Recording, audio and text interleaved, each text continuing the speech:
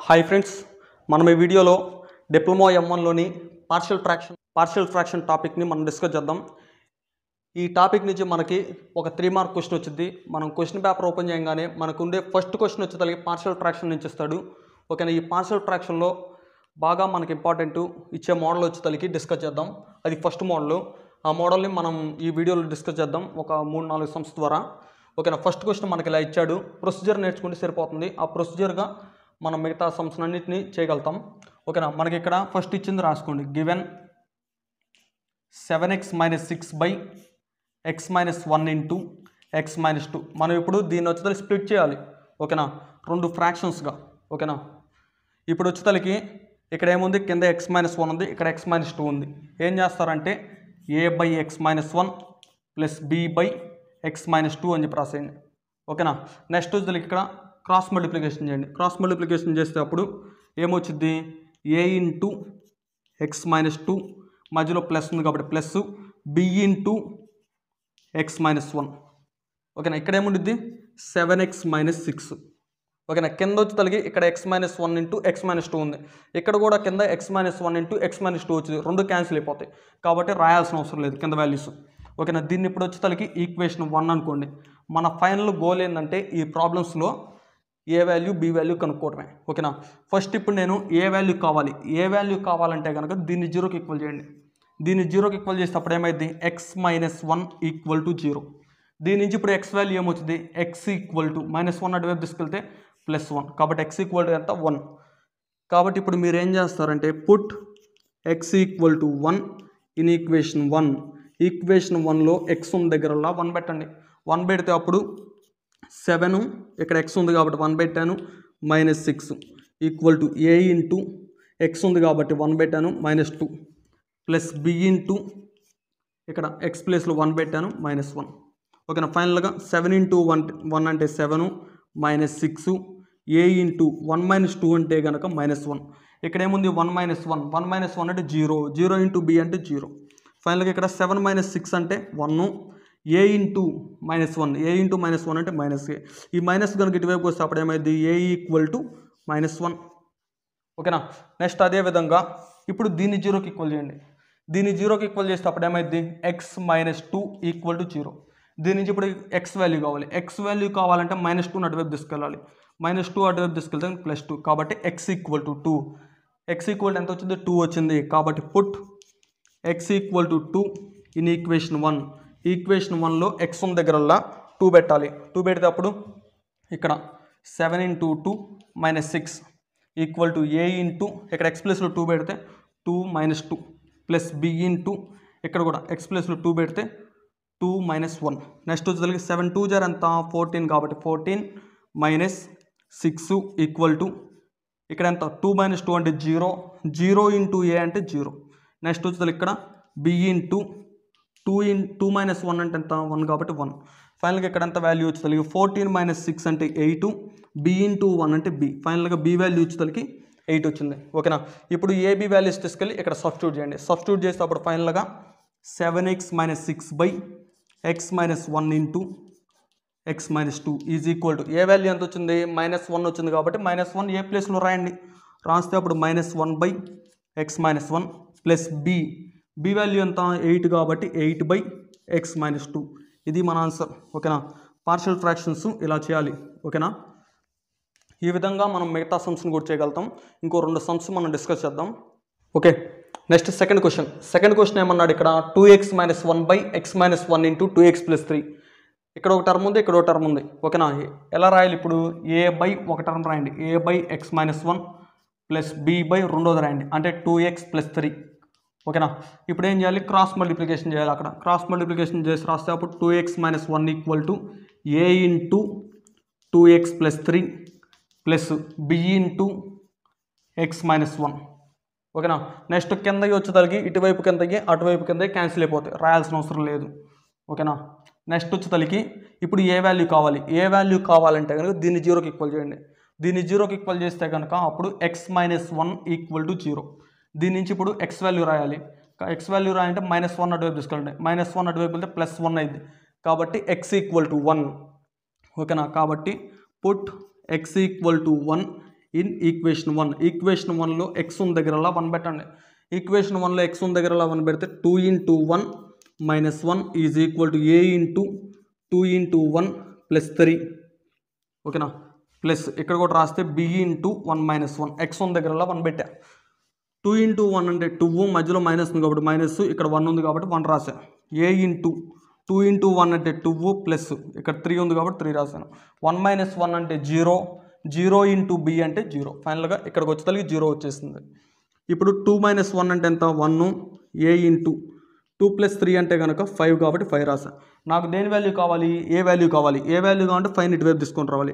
5 అనేది ఇక్కడ ఇంటూలో ఉంది కాబట్టి అటువైపుకి వెళ్తే ఇక్కడ ఉన్న వాల్యూకి కింద వచ్చింది. అంటే ఇక్కడ 1 ఉంది కాబట్టి 1కి కింద, అంటే 1/5 వచ్చింది. ఓకేనా, నెక్స్ట్ ఇప్పుడు బి వాల్యూ కనుక్కోవాలి. మన గోల్ ఏంటంటే ఏబి వాల్యూస్ కనుక్కోవడమే. ఏ వాల్యూ కనుక్కున్నాం, నెక్స్ట్ బి వాల్యూ కావాలి. బి వాల్యూ కావాలంటే కనుక ఫస్ట్ దీన్ని 0కి ఈక్వల్ చేయండి. దాన్ని కనుక 0కి ఈక్వల్ చేస్తే కనుక 2x + 3 = 0. దీని నుంచి ఇప్పుడు మనం ఎక్స్ వాల్యూ రాయాలి. ఎక్స్ వాల్యూ రాయాలంటే ఫస్ట్ 3 అటువైపు పంపిండి. 3 అటువైపుకి వెళ్తే ప్లస్ 3 అటువైపుకి వెళ్తే -3 అవుతుంది. ఓకేనా, ఎక్స్ ఈక్వల్ టు దీని నుంచి ఇప్పుడు ఎక్స్ వాల్యూ కావాలి. ఎక్స్ వాల్యూ కావాలంటే కనుక 2 అటువైపు పంపించాలి. 2 అటువైపుకి వెళ్తే కనుక ఇంటూలో ఉంది కాబట్టి అటువైపుకి వెళ్తే బై అవుతుంది. కాబట్టి ఎక్స్ ఈక్వల్ టు -3/2. -3/2. కాబట్టి put X equal to -3/2 in equation 1. Equation 1లో X ఉన్న దగ్గరలో -3/2 పెట్టండి. -3/2 పెడితే అప్పుడు 2 into -3/2 -1 equal to A into 2 into -3/2 plus 3, ఇక్కడికి వచ్చేసరికి ప్లస్ బి ఇంటూ -3/2 -1. ఓకేనా, ఇక్కడ 2 ఇక్కడ 2 క్యాన్సిల్ అయిపోతుంది. ఇంకెక్కడేముంది -3, ఇక్కడికి వచ్చేసరికి -1, ఇక్కడ 2 ఇక్కడ 2 క్యాన్సిల్ అయిపోతుంది. ప్లస్ 3 -3 రెండు క్యాన్సిల్ అయిపోతే 0. 0 into ఏ అంటే 0. ఓకేనా, ఇక్కడికి వచ్చేసరికి ఇప్పుడు బి ఇంటూ ఇక్కడ కింద ఏమీ లేకపోతే 1 ఉన్నట్టు. క్రాస్ మల్టిప్లికేషన్ కనుక చేసినట్లయితే -3 into 1 అంటే -3, మధ్యలో మైనస్ ఉంది. 1 into 2 అంటే 2, బైలో వచ్చేసరికి 2 into 1 అంటే 2. ఇక్కడ -3, ఇక్కడ -1. -3 -1 అంటే -4. ఇక్కడికి వచ్చేసరికి బి ఇంటూ ఇక్కడ -3 -2 అంటే -5, బైలో వచ్చేసరికి 2. ఓకేనా, ఇప్పుడు వచ్చేసరికి బైలో ఉన్నట్టు ఇటువైపు వచ్చింది అనుకున్నా. ఇటువైపు వస్తే అప్పుడు ఏమైంది 2 into -4 అంటే -8, -5 into బి అంటే -5b. ఇక్కడ మైనస్ క్యాన్సిల్ అయిపోతుంది. దీని నుంచి ఇప్పుడు మనకి బి వాల్యూ కావాలి. బి వాల్యూ కావాలంటే 5ని ఇటువైపు తీసుకుంటారండి. 5 ఇటువైపుకి వస్తే కనుక బి ఈక్వల్ టు ఇటువైపుకి వస్తే కనుక 8 కింద వచ్చింది. కాబట్టి ఫైనల్గా 8/5 బి వాల్యూ వచ్చేసరికి 8/5.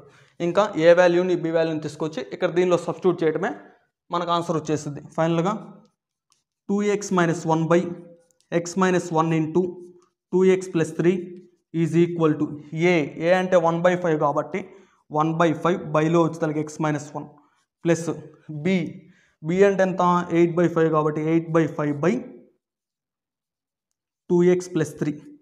ఇది మన ఆన్సర్. ఓకేనా, ఓకే, నెక్స్ట్ థర్డ్ క్వశ్చన్. ఇక్కడ ఏమన్నాడు x - 4/x² - 5x + 6. ఇక్కడ వచ్చేసరికి ఇందాక దాకా వచ్చేసరికి 2 టర్మ్స్గా ఇస్తున్నాడు.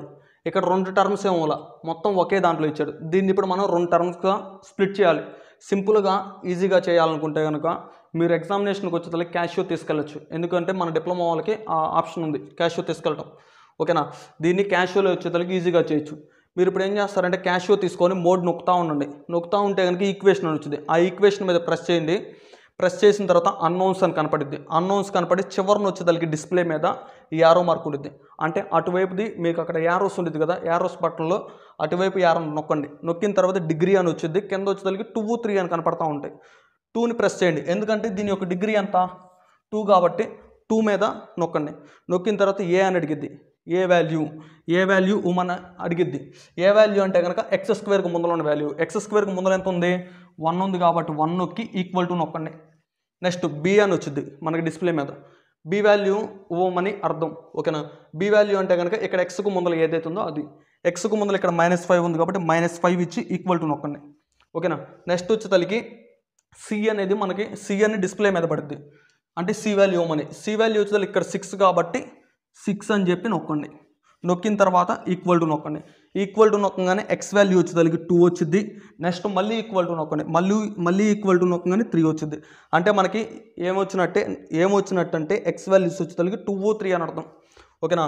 ఈ 2 కనుక ఇటువైపు వస్తే ఏమైంది ఎక్స్ మైనస్ 2. అదేవిధంగా ఈ 3 కనుక ఇటువైపు వస్తే కనుక ఎక్స్ మైనస్ 3. కాబట్టి దీన్ని ఇప్పుడు ఎలా రాయొచ్చు అంటే X minus 2 into X minus 3 అని చెప్పి రాయొచ్చు. ఓకేనా.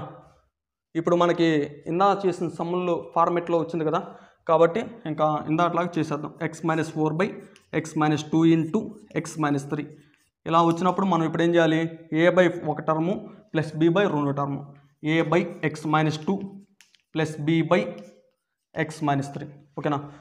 అది కనుక అర్థం కాకపోతే కనుక మళ్ళీ ఒకసారి బ్యాక్వర్డ్ కొట్టుకొని వీడియో చూడండి, చిన్నగా చేయండి, క్యాషువల్ వచ్చేసిద్ది. నెక్స్ట్ వచ్చేసరికి ఇప్పుడు ఇక్కడ క్రాస్ మల్టిప్లికేషన్ చేద్దాం. క్రాస్ మల్టిప్లికేషన్ చేస్తాను ఫైనల్గా X minus 4 is equal to A into X minus 3 plus B into X minus 2. కిందకి ఇక్కడ వాల్యూ అక్కడ వాల్యూ రెండు సేమ్ వస్తాయి, క్యాన్సిల్ అయిపోతాయి. ఓకేనా. ఇప్పుడు నాకు ఏ వాల్యూ కావాలంటే కనుక దీన్ని 0కి ఈక్వల్ చేయండి. దీన్ని 0కి ఈక్వల్ చేస్తే ఎక్స్ మైనస్ 2 ఈక్వల్ టు 0. దీని నుంచి -2 అటువైపు వెళ్తే +2 అయింది కాబట్టి ఎక్స్ ఈక్వల్ టు 2. ఓకేనా. ఈ ఈక్వేషన్లో ఇదేంటిది ఈక్వేషన్ 1 అనుకుంటున్నాను. ఈ ఈక్వేషన్లో ఎక్స్ ఉన్న దగ్గర 2 పెట్టండి. అప్పుడు మనకి ఏ వాల్యూ వచ్చింది, put X equal to 2 in equation 1 పెడితే అప్పుడు 2 minus 4 equal to A into 2 minus 3 plus B into 2 minus 2. ఓకేనా. ఎక్స్ ఉన్న దగ్గర 2 పెట్టా సింపుల్గా. 2 మైనస్ 4 అంటే కనుక -2, ఏ ఇంటూ 2 మైనస్ 3 అంటే -1, 2 మైనస్ 2 అంటే ఎంత 0, 0 ఇంటూ బి అంటే 0. ఓకేనా. ఫైనల్గా -2 ఈక్వల్ టు ఏ ఇంటూ -1 అంటే మైనస్, ఇక్కడ మైనస్ క్యాన్సిల్ అయిపోతుంది. ఫైనల్గా ఏ వాల్యూ వచ్చేసరికి ఎంత వచ్చింది 2 వచ్చింది. నెక్స్ట్ అదేవిధంగా ఇప్పుడు మనం బి వాల్యూ కనుక్కోవాలి. బి వాల్యూ కావాలంటే కనుక దీన్ని 0కి ఈక్వల్ చేయండి. దీన్ని 0కి ఈక్వల్ చేస్తే కనుక ఎక్స్ మైనస్ 3 ఈక్వల్ టు 0. దీని నుంచి ఇప్పుడు ఎక్స్ వాల్యూ రాయాలి. ఎక్స్ వాల్యూ రాయాలంటే -3 అటువైపు పంపేయండి. -3 అటువైపు వెళ్తే +3, కాబట్టి ఎక్స్ ఈక్వల్ టు 3 వచ్చింది. కాబట్టి మీరు ఇప్పుడు ఏం చేస్తారంటే put X equal to 3 in equation 1. Equation 1లో X ఉన్న దగ్గరలా 3 పెట్టండి. ఇదేగా ఈక్వేషన్ 1. కాబట్టి 3 minus 4 equal to A into 3 minus 3 plus B into 3 minus 2. ఓకేనా. 3 మైనస్ 4 అంటే కనుక -1, 3 మైనస్ 3 అంటే 0, 0 ఇంటూ ఏ అంటే 0. ఫైనల్గా ఇక్కడికి వచ్చేసరికి బి ఇంటూ 3 మైనస్ 2 అంటే ఎంత 1. ఫైనల్గా -1 ఈక్వల్ టు బి ఇంటూ 1 అంటే ఎంత బి, కాబట్టి ఫైనల్గా బి వాల్యూ వచ్చేసరికి -1. ఏ వాల్యూ వచ్చింది, బి వాల్యూ వచ్చింది. ఈ రెండింటిని తీసుకెళ్ళి ఇక్కడ సబ్స్టిట్యూట్ చేయండి. ఓకేనా. సబ్స్టిట్యూట్ చేసేటప్పుడు ఫైనల్గా ఎక్స్ మైనస్ 4 బై మన క్వశ్చన్లో ఇది ఇచ్చాడు కాబట్టి ఇదే రాసుకోండి, X square minus 5x plus 6 equal to A by A value 2 కాబట్టి 2 by X minus 2 plus B value ఎంత -1 కాబట్టి -1 బై ఎక్స్ మైనస్ 3. నెక్స్ట్ స్టెప్లో ఏమవుతుందంటే ప్లస్ ఇంటూ మైనస్ ఏమైంది మైనస్ అయింది కాబట్టి ఇక్కడ మైనస్ పెట్టండి, ఇక్కడ ఏం పెట్టబాకండి. ఓకేనా. ఫైనల్గా మన ఆన్సర్ వచ్చేసరికి 2x by X minus 2 -1 by X minus 3. ఇది మన ఆన్సర్. ఓకే ఫ్రెండ్స్, ఇదే విధంగా మిగతా సమ్స్ని కూడా చేసేది ఈజీగా. ఓకే. ఈ పార్షియల్ ఫ్రాక్షన్ మీద ఇంకా ఒక మోడల్ వచ్చేసరికి నెక్స్ట్ ఎక్స్ట్రా ప్రాబ్లమ్స్లో చేస్తాము. Thank you for watching my video. Please like, share and subscribe. Okay. Next వీడియోలో వచ్చేసరికి 5 మార్క్ క్వశ్చన్స్ని సాల్వ్ చేద్దాం. అంటే Cramer's method, matrix inversion method, determinant ప్రూఫ్లో ఉన్నాయి కదా, వాటిని చేద్దాము. Thank you for watching my video. Please like, share and subscribe.